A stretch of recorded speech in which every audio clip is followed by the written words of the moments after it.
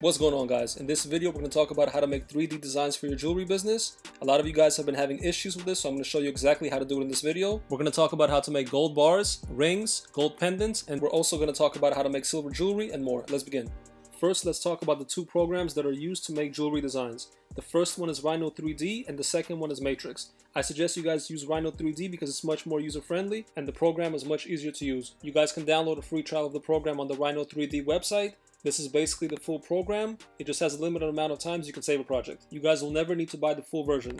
You can do everything you need to do with the trial version. Alright guys, let's talk about how to get 3D designs made. You guys can get 3D designs made on freelancing websites such as Fiverr.com. Alright you guys, so we're going to go on Fiverr.com. We're going to type in jewelry design.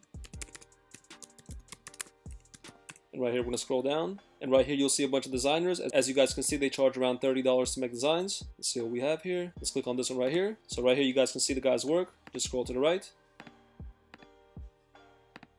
And for something like this, he charges $25. Alright you guys, but what I recommend is you go on a website called cgtrader.com. This is the best website to get 3D designs made for jewelry. Basically what cgtrader.com is a website that has a bunch of designers that sell jewelry files. But the thing is, these designers can also make custom 3D files for you. What I'm going to show you in this video is exactly how I get custom 3D files made for my jewelry business. Alright you guys, we're going to go on cgtrader.com. We're going to click on login. We're going to hit register. And right here you guys will register a free account. So cgtrader.com is going to have a bunch of designers. You guys can check out the designer's work. If you like the designer's work and you feel like he's able to design the kind of file that you want, you'll simply click this button right here and you can make a custom order.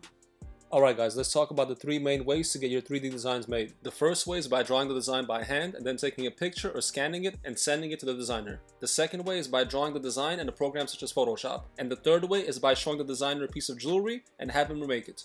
Alright guys, so say I want to remake this diamond pendant right here. How am I going to do that? First, we're going to have to buy the gold bar. To make sure you're buying only authentic gold bars, I suggest you go on appmax.com and buy here. Keep in mind the gold prices change throughout the day. So this price right here is going to change. Next, we need to find out the dimensions of the gold bar. So we're going to type in this 2.5 gram gold bar size into Google. And right here, you guys can see the dimensions of the bar.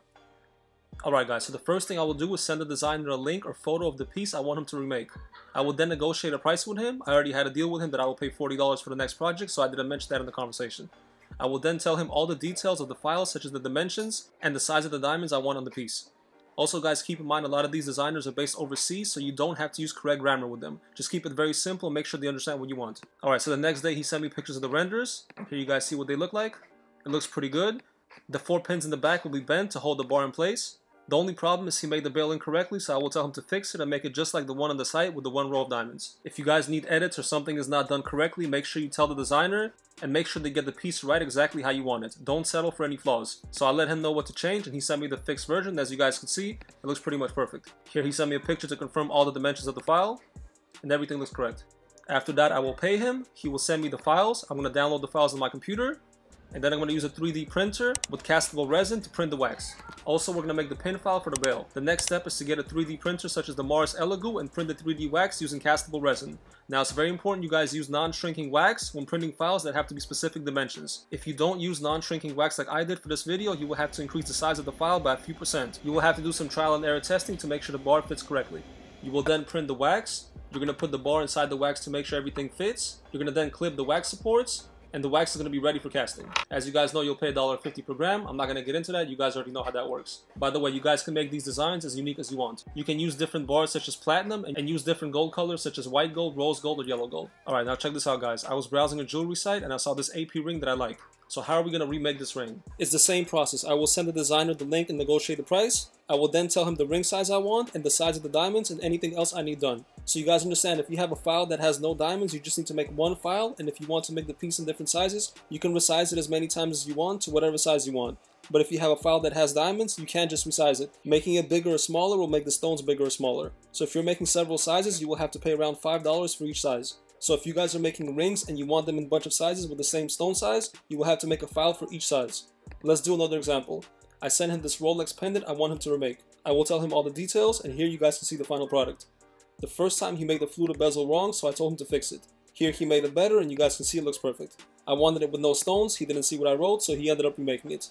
We will print the wax and then cast it. By the way guys, all these files I will link in the description of the video, and you guys can download them for free if you want to. Just one thing guys, don't just download the files from CG Trader and then sell the same thing as everyone else. Make your own unique files. Also, I know a lot of you guys are waiting for that Miami Cuban chain video, and that's going to be the next jewelry video.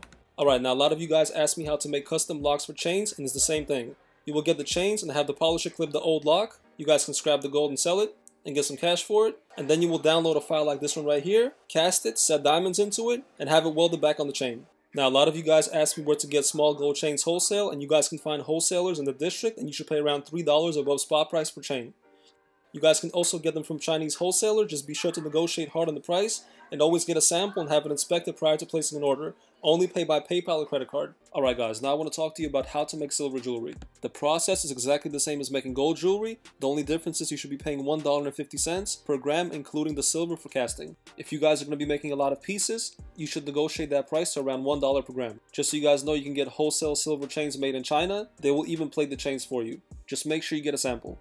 Alright, one more thing I want to say is a lot of you guys don't live near a jewelry district, and some of you guys don't want to make the jewelry by hand. So there is one more way you can start a jewelry business, and that's making it in China. You guys can get silver jewelry manufactured in China. The process is very simple. You will simply send them the 3D file, and they're going to do everything for you. You guys can easily make pieces for around $10 finished, and you can sell them for around $30 to $40. This is a great way to start a jewelry business if you guys are on a budget. Alright guys, I hope this video helped you out. If it did, please hit the like button and subscribe, and I'll see you guys on the next one.